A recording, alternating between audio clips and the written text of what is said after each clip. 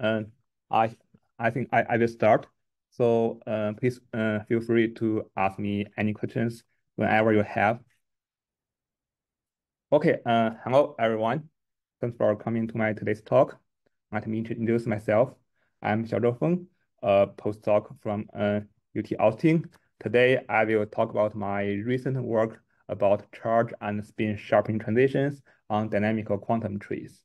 Okay, our paper has been posted on arXiv, so if you are interested in it, please read it for more details. At the beginning, I want to introduce my collaborators. This work is in the collaboration with Nadezhda and Sarang from Princeton and Matteo from UT Austin. And today, this topic will be closely related to the concept of measurement-induced phase transition, which has been a fast-developing topic for the past years, but I still want to give you a very brief review about this concept. Let's consider we have a 1D qubit chain as shown by the figure on the left. And suppose I'm allowed to apply some random dynamics on the system. Here, each green block will represent some random unitary gates. And I start with a product state. After some time, if I separate my system to two parts, A and B, I can ask the following question: what will be the subsystem entanglement entropy between A and B? And the entanglement entropy will be defined in this form with rho A as the partially traced density matrix. And it turns out that this entanglement entropy will grow linearly to the time.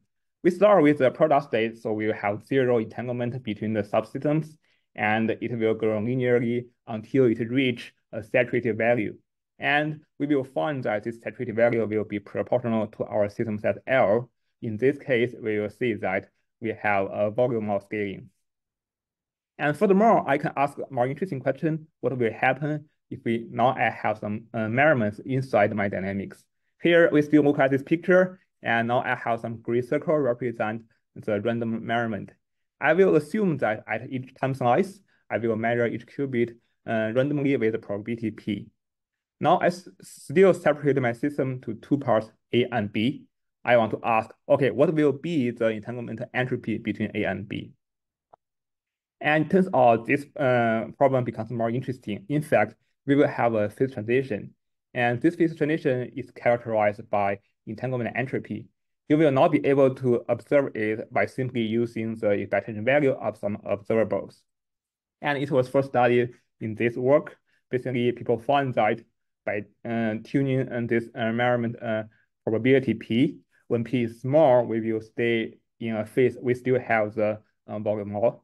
But when P is large enough, we will enter a phase where the saturated value will be independent of our system size.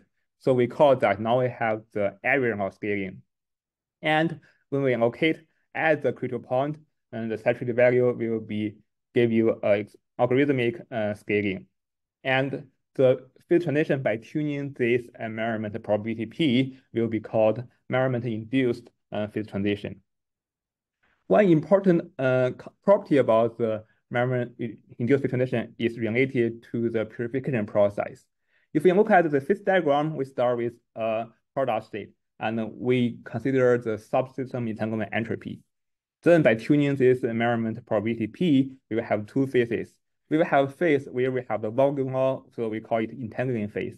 And in the other phase, we will have the area law, so we call it disentangling phase. And now people say, what will happen if I still have the same quantum circuit, but now I have a maximum mid state at the initial state instead? And now we consider the total entropy of the final state. Basically, people find that with the time goes, the initially maximum mid state will become pure and pure. But there will be a phase that this purification takes the time scale exponential to the system size. And there will be another phase where this purification takes the time scale, which is algorithmic of the system size. And there will be a critical point separating these two phases. But the interesting thing is that Gomez and Hughes prove in this paper that in many cases, the critical point of this purification phase transition will coincide with the critical point of the previous measurement-induced phase transition. So this means that this purification phase transition is an equivalent way to study the measurement-induced phase transition in many cases. And it turns out that in many problems, the purification process will be easier to consider. So this provides us with a powerful tool. And in fact, in my talk, I will also use this purification process. Okay, so far I gave you a very brief review about the measurement-induced phase transition. Usually, when people consider this problem, we assume some random unitary gates, but we do not ask the dynamics to have some symmetry. But you know that in many physics systems, we can generally have some symmetry. For instance, we can have some U1 symmetry, so we will have the conserved total charge. And then it's natural to ask what will happen if we have the dynamics obey this U1 symmetry. And it turns out that now the phase diagram will be enriched. There will be a new kind of phase transition, which is determined by our ability of the final U1 charge using the measurement outcome. To better explain it, let's look at this quantum circuit. Here we still have the unitary gates and measurements, but now I asked the dynamics to maintain the U1 rotation around the Z direction. Then the Z component will behave like my U1 charge. I will assume all the green blocks, this unitary gates, and all the green circles, the measurements to maintain this total U1 charge. Suppose I start with initial state as a superposition of all possible B strings. So each one will give you a determinate total charge. I can ask, okay, after not enough time, will my initial state be collapsed by the measurements to a state which has determined total charge? On the right, I have a simpler example. If my initial state will just be a superposition of two states with different charge, here I will use the black circle to represent a charge. Then I can ask, after some time by acting this quantum circuit, will I finally get a state which has determined charge, or I still get some state which I still have some uncertainty about the charge due to the superposition, just like my initial state. And this problem was studied in this nice paper. Basically, people found that by tuning our measurement probability P, there will be two phases. We will have a fuzzy phase. We still have uncertainty about the lifetime charge for a long time. But there will also be a sharp phase where we will quickly collapse the initial state to a state with determinate charge. And the phase transition separating the fuzzy phase and sharp phase will be called the charge sharpening phase transition. And furthermore, in that paper, people also showed that when the local qubits dimension D goes to infinity, we will have a nice statistical picture about this charge sharpening phase transition. Before I consider the qubit systems, but in fact, we can ask the local qubits dimension to be larger than 2, and we can have more accurate degrees about the dynamics. And this will be captured by D. When D goes to infinity, people find that the dynamics of the charge will behave like a simple exclusion process. Since we have held the mid-circuit measurements, so it will fix the charge at a specific time on a specific site. So this behave like some constraints about the random workers in this simple exclusion process. So the charge sharpening transition will be understood analytically by this constrained simple exclusion process. However, although we have this nice picture when D goes to infinity, there is no analytical understanding about the physics for finite D yet.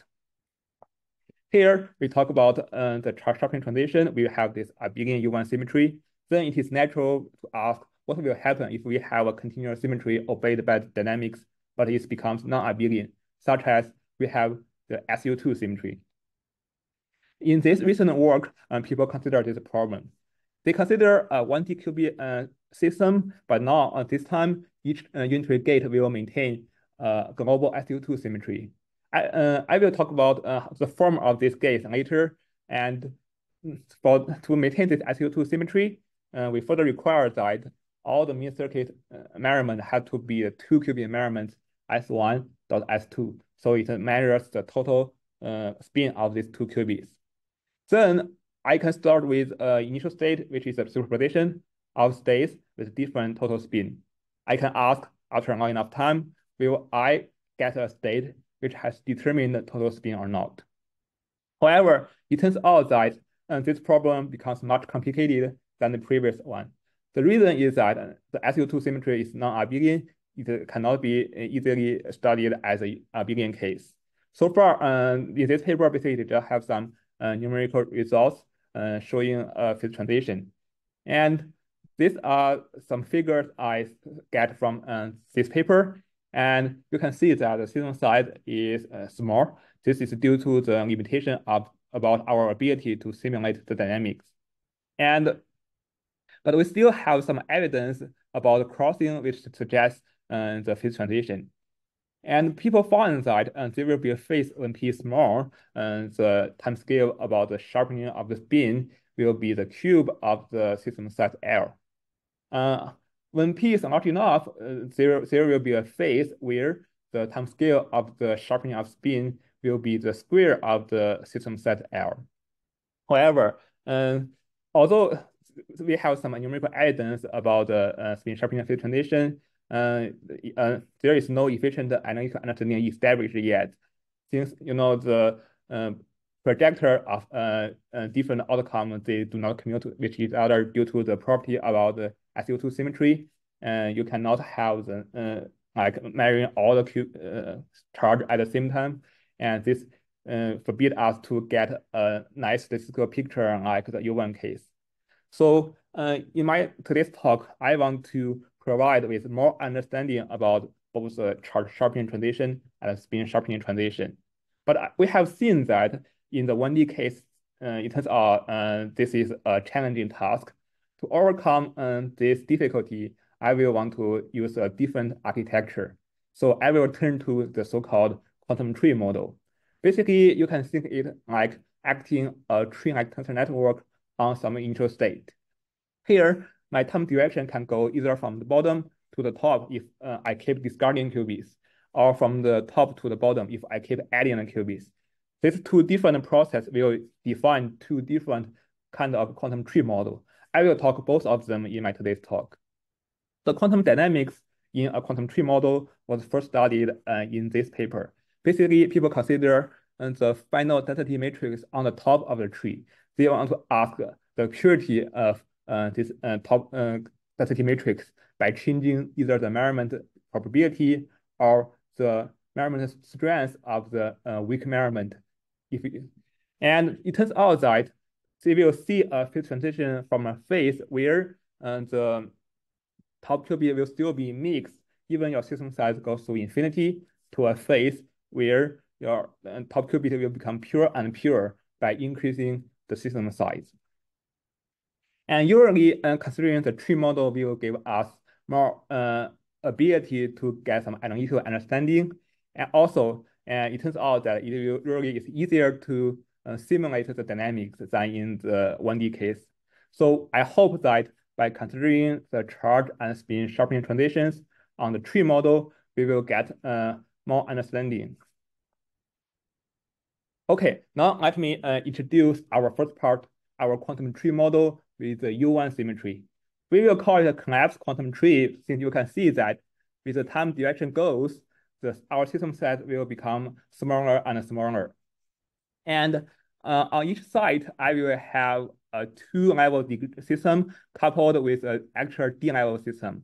This two-level system will behave like my charge, so I can define the total U1 charge by the Z component of this two-level system. And each blue block will be a random unitary gate, which maintain this total U1 charge.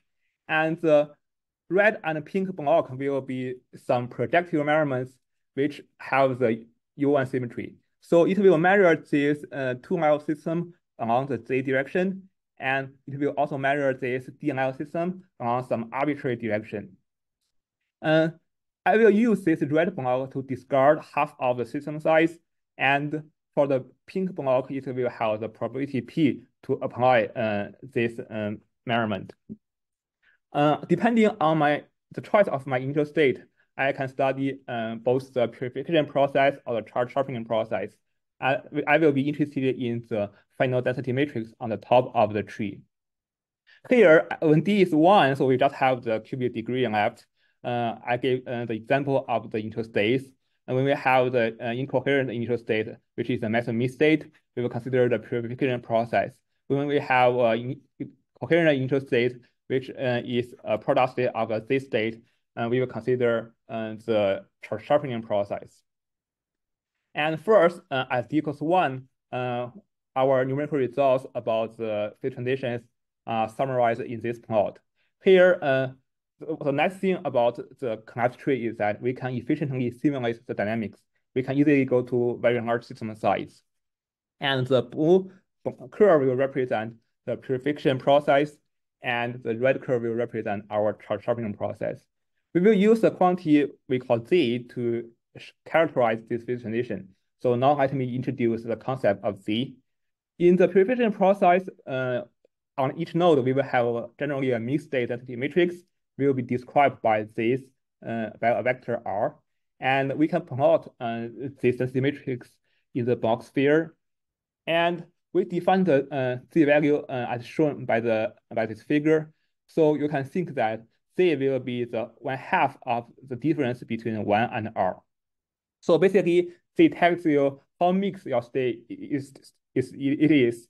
When Z is 0, you will have a pure state. When Z is 1/2, you have a maximum mixed state. And for the sharpening transition, we generally have a pure state on each node of my tree. But I can still use the box sphere to describe this pure state. This time, I will define Z value to be the minimum between the squares of the two coefficients. Here, I gave a choice of the angle theta, and Z will be shown by this distance on this axis. So you can think that Z tells you how much uncertainty you still have about the charge of this state. So when Z is 0, you will have no uncertainty about your total charge. Okay, since we have the random dynamics and the randomness comes from the measurement outcome, so generally we will have a statistical distribution of the Z value. To study this statistically, we introduce the typical value of Z as the order parameter, and the typical value is defined in this form. And when K goes to infinity, K will be the total layer of the tree. If Z typical is still positive, we will see that we will stay in a mixed phase or a fuzzy phase, depending on the choice of our initial state. And suppose with the K goes to infinity, Z typical also approaches to 0, then we will see that we will have a pure phase or a sharp phase depending on the initial state. So from the plot, you can see that by tuning this measurement probability, we will see the purification transition and the sharpening transition. As I mentioned, another advantage about considering the tree model is that it gives more analytical tractability about the phase transition. And we find that our problem can be mapped to the phase transition of the directed polymers, which has been carefully studied in this work in last century. And by modifying their method, we found that for the purification process, the critical point can be proved to be 1/4. And we further show that when we are close to the critical point of the purification process, the scaling behaviors will be described by this equation. So we are still in the so-called glass universality class, which is defined in previous work. And for the sharpening transition, unfortunately, we find that the nonlinear differential equation described this dynamics is a little more complicated. To my understanding, there has been no mathematical solution established yet. But we found that from the numerical calculation, these two have very close critical point. In the inside, we have a more careful plot about the dynamics in the sharpening process. This red dashed line will be the curve at 1/4. And we further notice that at d equals 1, we will just have the qubit degree left. Then the initial state with the maximum state or the initial state with the superposition of B strings just behave like the incoherent mix of the different charge sectors or the coherent superposition of different charge sectors. Then we argue that by taking average of the random gates and the measurement outcomes, we will cancel the coherence between different charge sectors. And then we believe that this sharpening transition should coincide with the purification transition. And after we consider a case with d equals 1, we go to the case d equals to infinity. As I mentioned, in this case, a nice statistical picture has been established in previous work. And for the purification process, it turns out to be the proclamation of a tree, and it will give us the critical point equals 1/2. And for the sharpening transition, we show that it can be described by the same method we have used in the dynamics of the purification process at d equals 1. And we prove that the critical point equals this value, and you can see that it matches well with our numerical calculation. And we further show that the scaling form near this critical point will still be described by the glass universality class. So we see that when d goes to infinity, we have quite different critical points, they separate with each other. But on the other hand, we also have seen that at d equals 1, they coincide. This suggests that with the increase of d, the critical points will separate and flow to different value with d equals to infinity. To check this, we consider the d value larger than 1 but still finite. Here, I gave the plot of our numerical result with d equals 2. And in the inside, I plot the two curves at a fixed p equals 0.238. From it, you can see that the purification has saturated, but the charge sharpening will decay to minus infinity. This shows that we will have the critical point separation at d equals 2. On the right, I plot all the critical points we obtained for different choices of d, combining our numerical calculation and analytical derivation. So you can see that with the increase of d, the critical points, they will separate from each other, and they will flow to the corresponding value about at d equals to infinity. Okay, sorry, I want to apologize for the change of the color between these two plots. Sorry for this confusion. And one interesting thing we found is that we also observe a non-monotonic decrease of the critical points when d increases from 1 to 2. This counterintuitive behavior hasn't been fully understood so far, so it requires some further understanding about the dependence of the critical points on d in future work. Okay, so far I talked about our U1 tree model, and now let's go to the second part, our quantum tree model with SU2 symmetry. This time I will use an expansion tree. You can see that the system size will grow exponentially to the total layers of the tree. Initially, I will have 2 qubits in my system. They are coupled with 2 acyclic qubits in the environment by 2 Bell pairs. And I will use these 2 acyclic qubits as my probe of the dynamics. I will be interested in the final density matrix. Will it be a mixed state or pure state? Will it have determined total spin or not? Within each node, we will have 2 input qubits, but as I mentioned, we will increase the system size. So we also have an extra singlet pair from the environment. And these 2 input qubits will get coupled with the singlet pair by 2 unitary entangling gates, which maintain our global SU2 symmetry. And this requires that the entangling gates will take this general form.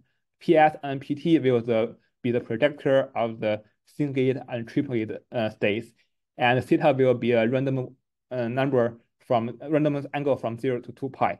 To simplify our dynamics, we will fix the gate parameters theta1 and theta2. After the entangling gates, we will have 2 mid-circuit 2-qubit measurements S1 S2, which measures the total spin of the 2 qubit with probability P. And we will have 3 parameters to tune P, theta1, and theta2. We want to see if we will be able to have the evidence about the phase transition. We first consider the purification process, but we analytically prove that there can be no pure phase due to the triplet projector just naturally give you a mixed state. So this forbids us to get the purification phase transition in our SU2 tree model. Then it forces us to focus on the problem whether we can have the spin sharpening transition in our SU2 tree model. And the answer turns out to be yes. Here we consider a very special case. We take the gate parameter theta1 and theta2 both equals pi over 2. As I have mentioned, the entangling gates will take this form. Then if theta 1 and theta 2 both equal to power 2, the entangling gates, they become simply the swap gates. It turns out that in this case, the dynamics saturates very quickly. Here we use the quantity R. I will talk about the details later to characterize how sharp the phase is. Basically, if R equals 1, we will have a sharp phase. When R is smaller than 1, we will still have a statistically fuzzy phase. On the right, we plot the saturated value of R with different choice of the measurement probability P. So you can see that when P equals 1, we will have R equals 1.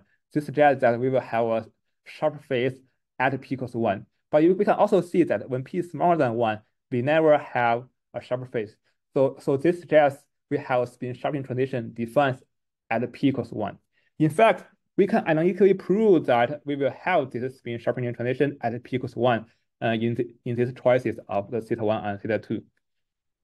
Furthermore, we further show that there can be no sharp phase when P is smaller than 1. This is proved analytically. So this further limit our problem to whether we can see the spin sharpening transition at P equals 1 by tuning the gate parameters.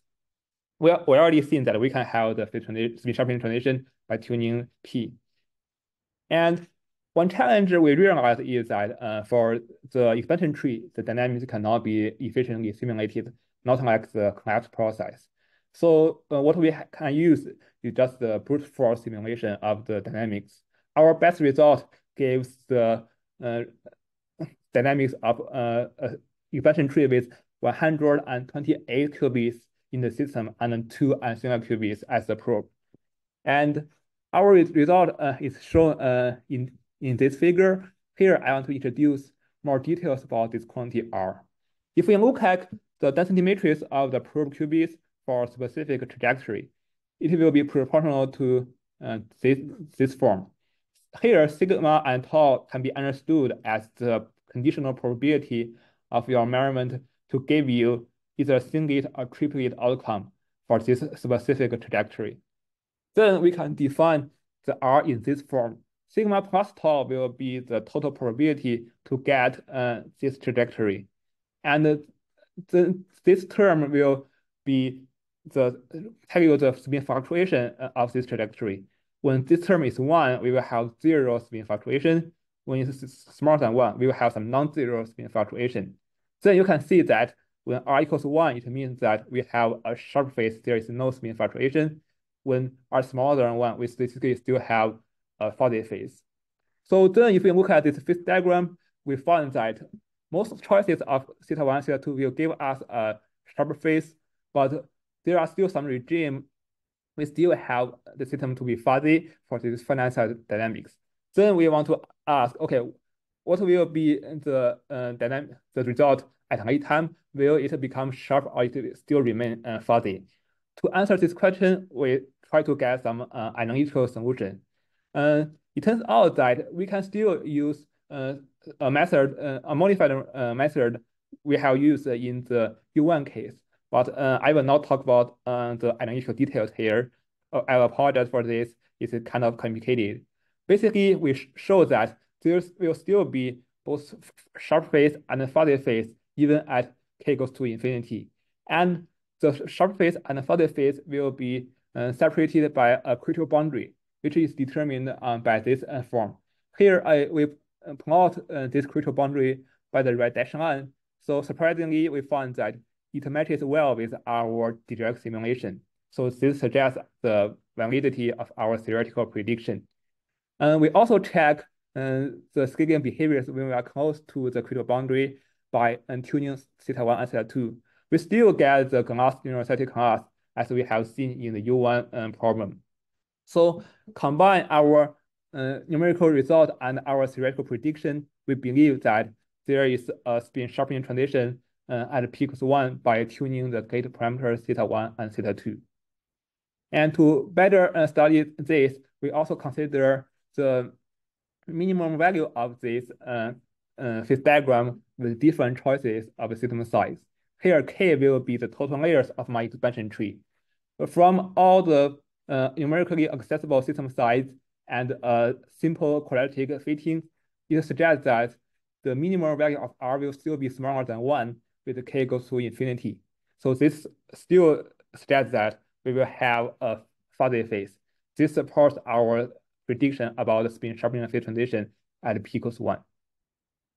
So we believe that the phase diagram will be the following. We have three parameters, p, theta 1, and theta 2. When p is smaller than 1, we will always have the fuzzy phase. But at the plane of p equals 1, we will have both the sharp phase and the fuzzy phase. And they will be separated by this critical boundary from our analytical solution. Okay, before we talk about the dynamics in our expansion tree with the real measurements, as I have mentioned, the biggest problem is our ability to simulate the dynamics is limited. Then we can ask, can we get some more understanding about this problem? One choice is to consider some alternative distributions of the measurement outcomes. The first one will be the dynamics with forced measurement, which means that during the dynamics, all your mean circuit outcome will be predetermined. And it turns out that in this case, the dynamics can be very easily simulated. And we found that no matter the choice of theta 1 and theta 2, the system will always be sharp at p equals 1. This suggests that the dominant part will be the sharp trajectories in the ensemble of our trajectories. And another case is to consider some non-Boole rule measurement probability, which will be controlled by a replica number n. When n is equals 1, it will recover the probability in the real measurement case. And using this new distribution Pn, we can define a new quantity Rn to characterize how sharp our system is in this new distribution. It turns out Rn can be expressed by a series of quantity xin, and each one will be represented by the summation of the power of sigma and the power of tau. And we further find that the recursive relations of this xin can be efficiently simulated, which means that as long as n is integer and larger or equal to 2, the dynamics of this non-Boole rule distribution can also be efficiently simulated. And we further find that all the numerically accessible n larger than or equal to 2 give very similar results. So this makes it safe to consider the result at n equals to 2. Here, we plot the result at n equals to 2. And you can see that most choice of theta 1 and theta 2 give us a sharp phase. This result is obtained at a large enough system size. However, but we still have some choices of theta 1 and theta 2, which gave us a fuzzy phase. And the interesting thing we see is that now the fuzzy phase show a pattern asymmetric. This is quite different from the symmetric pattern we have seen in the real measurement case. So then this makes us to ask, is this asymmetry just some structure belong to this non-Boole rule distribution, or it still exists in the dynamics with real measurement? To answer this, we check the anti-symmetrized phase diagram with real measurements. And this is achieved by first reflecting our phase diagram with real measurements around this black dashed line. And then we calculate the difference between the phase diagram before and after this reflection. And interesting thing is that we recover this symmetric pattern in this anti-symmetrized result using the dynamics with real measurements. And we further find that this asymmetry doesn't belong to just the fuzzy phase or the sharp phase. It is something shared by both the sharp phase and the fuzzy phase.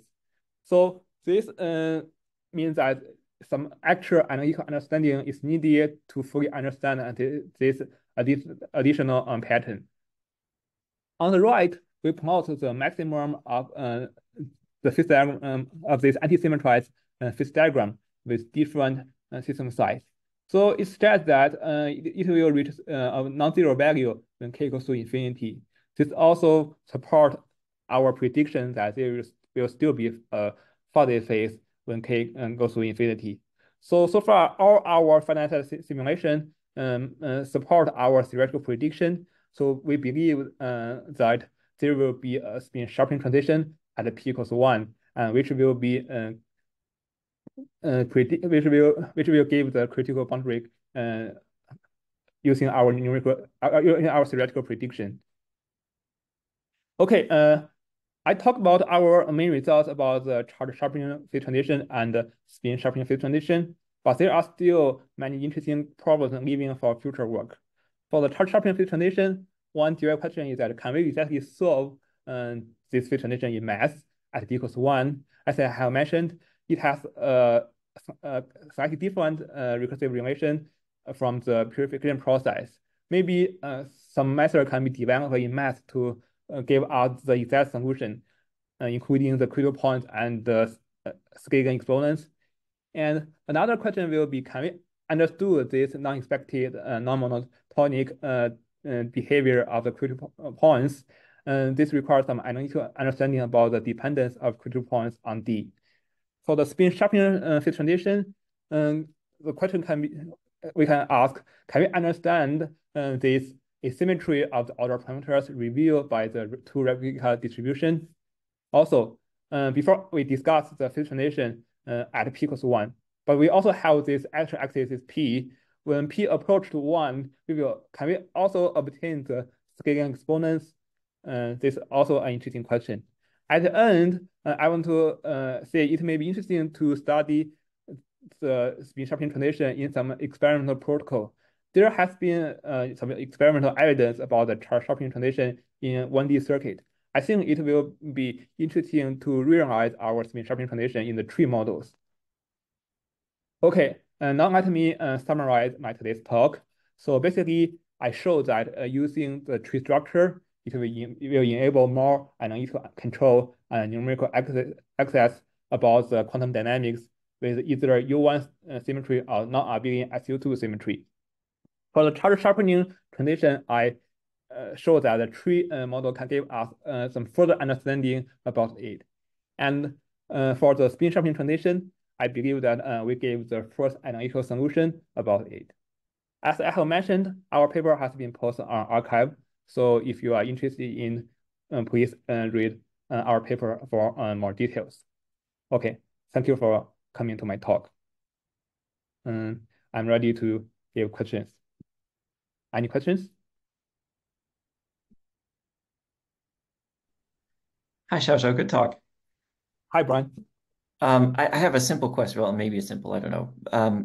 You talked about the d equals infinity limit, and you said that the purification transition is at p equals 1/2, which makes sense. That's just when you have fewer than one descendant on the tree on average. Yes. And then you said that the charge sharpening transition is at 1 minus square root 2/2. Do Yes. you have a simple argument for that? I mean, there should be some classical reason for that. Oh, yeah. This is the this is just the constrained simple exclusion process on a tree. So it is, yeah, and on each node you will have, you can kind of think this like the growth of the polymer. You can think your charge like some random worker. So this kind of recovers the picture of the directive polymer. So that's why you can still use the same method as we have used to study this charge sharpening transition. Sorry, can you say that a little more explicitly? Constrained simple exclusion process on a tree. Yeah. What should I think about? Yeah. So I think of simple exclusion process as like some particles moving on a lattice or something, and oh, they can't pass through each other. okay. Yes. So basically, for each entangling node, you can think the two input chart as two random workers, and they, they can just simply cross each other, or they just go in the same way, the equal probability. Mhm. And but if you have a measurement, then it's like you fix the charge at this time step on this side. So only the workers with the same charge can pass this measurement. So it's like a constraint you have to satisfy about your random worker. So if you just have entangling gate, it will be a simple explanation. Each random worker has an equal probability to jump to the left and to the right. But now you have this measurement, so you have the constraint. The worker with the wrong charge cannot jump to this side at the time steps. So this defines the constraint simple process. And for the tree, it's the same problem. Just we have this projection measurements. We discard qubits. So some random workers they will stop when they touch this project qubits. So some worker, if they touch this side at this time, they will just stop there. They should have the exact charge shown by this outcome. And some workers they can keep moving in the system, but they also have to match this outcome. The workers have the wrong charge, they will not be able to pass this. They have auto to stop at some place. So this is kind of so just you have the tree and you have this kind of constraints about the charge. So it's kind of like the problem of the growth of the direct polymer. Yeah, so we can use the same method to analytically solve it. Okay, thank you. Yeah, you are welcome. Sorry. Okay, I have another question, but I'll let someone else ask first. Hi, so I have one question. Can I ask Sure, right now? sure. Yeah, sure. Yeah. So before, like in the SU2 paper, it was mentioned that the sharpening transition and the entanglement transition for SU2 case happens to be at the same critical point. So could you comment?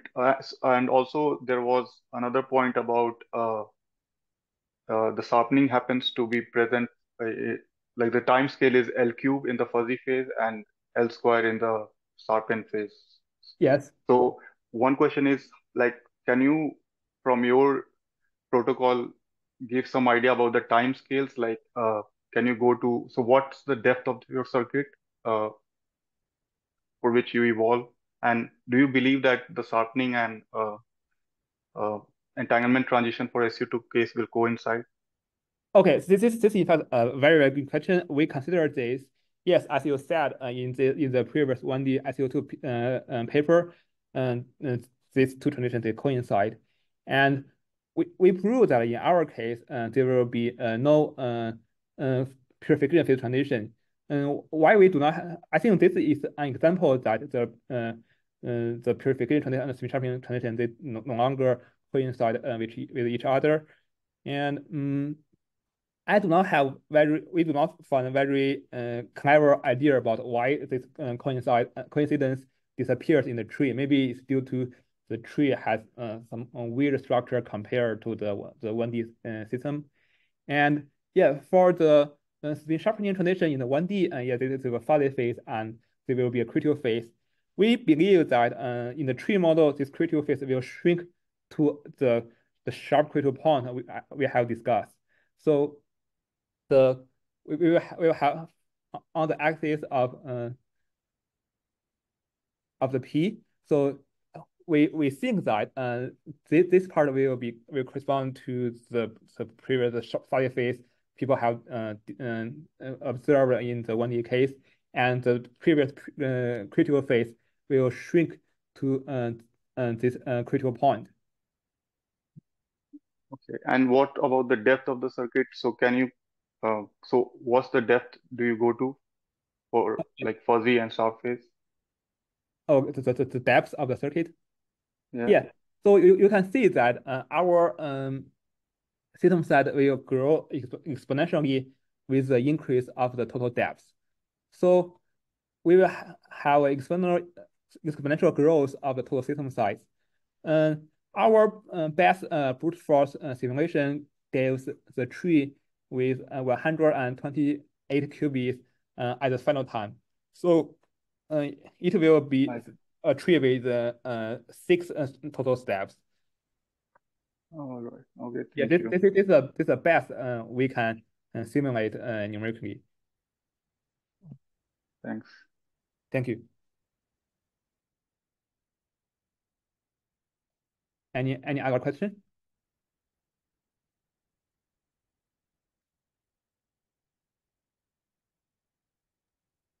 Okay, if I can go back to the first tree model you presented, where you had some analytical solutions for the purification transition, but not for the chart sharpening transition. Yes.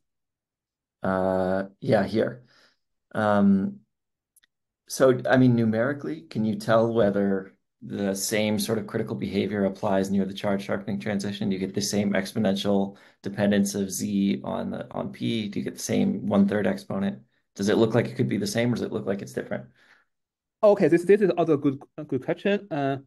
It it seems to be kind of similar, but as you know, it is not easy in numerical calculation to efficiently locate these exponents. So we are not quite sure whether they are exactly the same or just some slightly different scaling behaviors. That's why we do not include them in our results.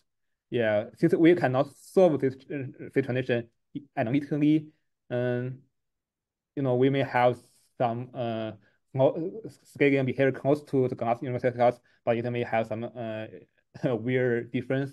We are not quite sure. Yeah, so this requires some further understanding about the transforming condition, yeah, especially some method to solve this recursive relation analytically. Okay, thank you. You're welcome.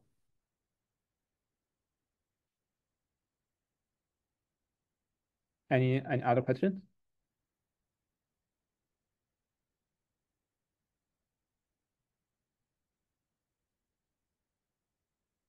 Okay, if no, I think I can safely stop today's talk.